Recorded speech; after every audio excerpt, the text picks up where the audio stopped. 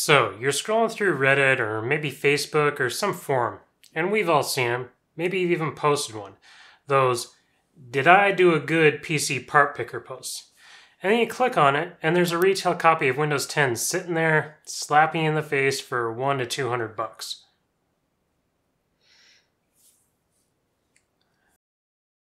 Just stop. There's literally zero reason for an individual to be paying $100 or more for Windows.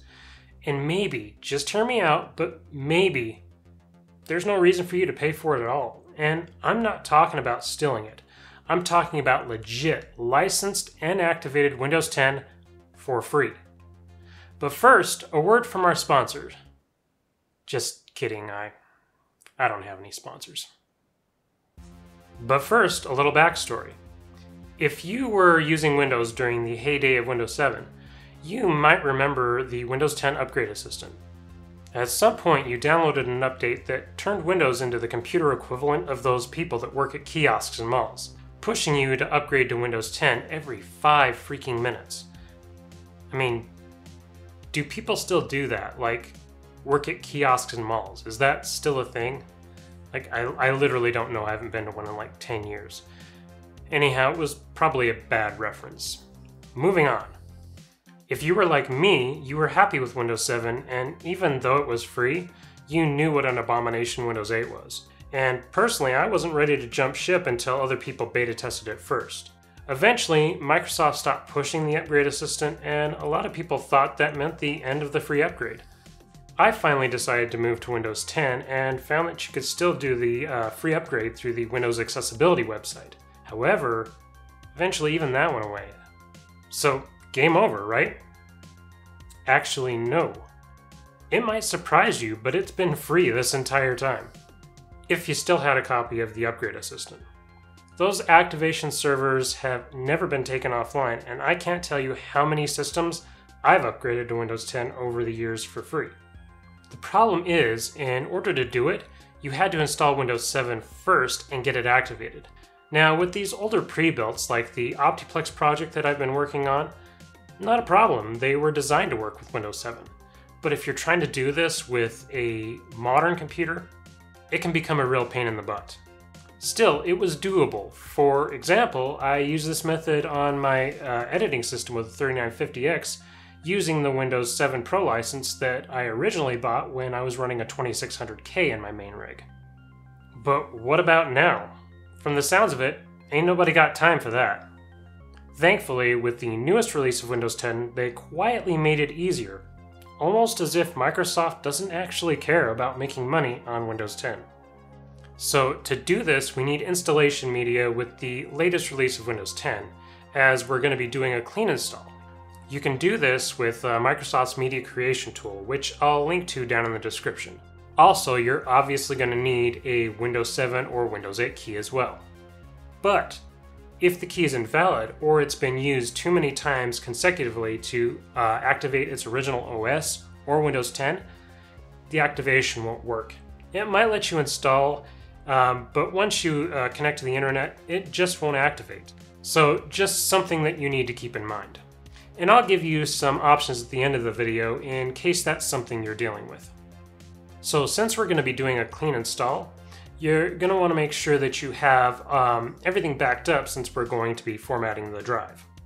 If you want to cover your bases, you can make an image of your current install using something like Macrium Reflect Free, or you can install on another drive just to get it activated, even if you're not going to use that drive, as once it's activated, the activation will follow motherboard.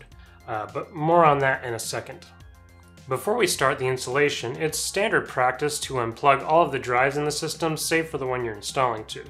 This helps eliminate any confusion since you don't want to be blowing away partitions on drives that might have data that you actually care about on.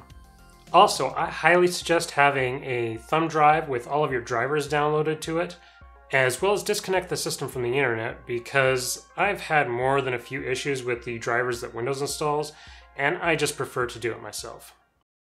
With that out of the way, we can go ahead and start the installation process by popping in your USB drive or DVD if you're going with an ancient method. Now, you want to boot up to the USB drive by bringing up the boot menu, which involves furiously tapping one of the function keys until it pops up. Typically, it's F11, but not always. For example, they used F12 for the Optiplex. Just check with your motherboard manual or your system manual if that doesn't work, or you can do the boot override from the BIOS. I'm just going to select my USB drive, and after a few minutes we'll come to this screen where you'll select your language, and then we'll just click Install Now. Now we're to the point where you're going to punch in that Windows 7 or 8 key. Now if you've already installed and activated Windows 10 on this system, just click I don't have a product key. If you do click that, it will ask you what version of Windows 10 to install. If the key you originally used was a home key, pick home. If it's a pro key, you guessed it, go with pro. Then it should take you to the license screen. If you entered a key, it will take you right to the license screen as it knows from the product key which version to install. And unless you have the better part of a day to read the license agreement, just check accept and move on. On the next screen, I always choose custom, but you can choose the first one if you just can't wipe the drive for some reason. Now, the next screen is why I suggested you disconnect any of the other drives in the system. What I do is blow away all the partitions and start clean. If you have another drive connected, it's possible you could kill partitions on another drive you didn't mean to and lose data. Anyways, after I've cleared out all the partitions, I select the remaining unallocated space and click Next. If you're using a USB thumb drive, this is going to be pretty quick. If you went the DVD route, well, carving out the Lord of the Rings trilogy on some stone tablets would probably be quicker.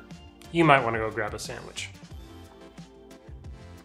Once it's done, it's going to reboot a couple of times, and eventually we're going to get to this screen. It's pretty self-explanatory. I'm in the US and I don't need a second keyboard layout, so skip. Now here's another reason I disconnect from the internet. I don't want to sign in with a Microsoft account. If you do, the Windows 10 license will be bound to that account, not the motherboard.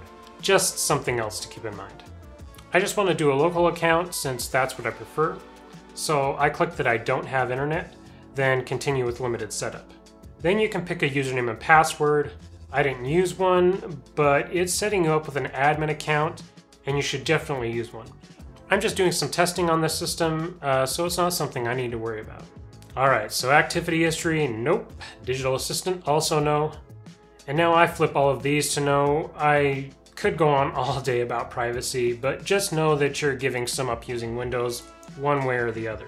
But I choose to minimize it as much as I can. Anyways, now you can click accept and eventually it will get you to the desktop. This is where I install all the drivers from the manufacturer's websites. Once I'm done, I reconnect to the internet so Windows can activate, but it's going to pop up with this first. Since this is my personal network, I just click yes because I do want it to be discoverable. But if you're connected to a public network, I highly suggest clicking no. Then just click OK and then skip for now. Now you can go back to the system properties and it should show that it's activated. And now you're free to install all of your software, games, optimize Windows, or whatever. Now, what if the activation doesn't work? It's because the key has been marked as invalid or needs to be validated through the phone or text system. This means you'd have to try and do it the old way, where you get Windows 7 installed first and then activated. Then you can validate there and then do the upgrade. And I'll have a link to the upgrade assistant down in the description as well. However, if that sounds like too much work for you, there are other options. First, you can get your hands on another 7 or 8 key, and you can go to the settings, then updates, then activation. Then click on change product key and you can enter the 7 or 8 key here, and if it's valid, it will activate. I've tried it, it does work. This is also great if you already have Windows 10 installed and don't want to reinstall. Next, you could always grab a key from SCD Keys for a few bucks. Now, I don't have any experience with them, but other tech tubers like Greg Salazar and Brian over at Tech Yes City have, and I trust those guys. Besides, even if you do end up with a license that eventually gets deactivated for some reason, you can just buy another one for a few bucks, enter it in, and get rid of that watermark. You can even buy Windows 10 OEM DVDs on eBay with sealed licenses if you're super paranoid, and it will still be a lot cheaper. Or you can just live with the annoying watermark. Windows will still work, you'll just lose a small bit of functionality on the personalization side. I might even say that you're better off buying a cheap pre-built with a Windows 7 Pro license on it and flipping the system rather than buying a retail copy of Windows 10.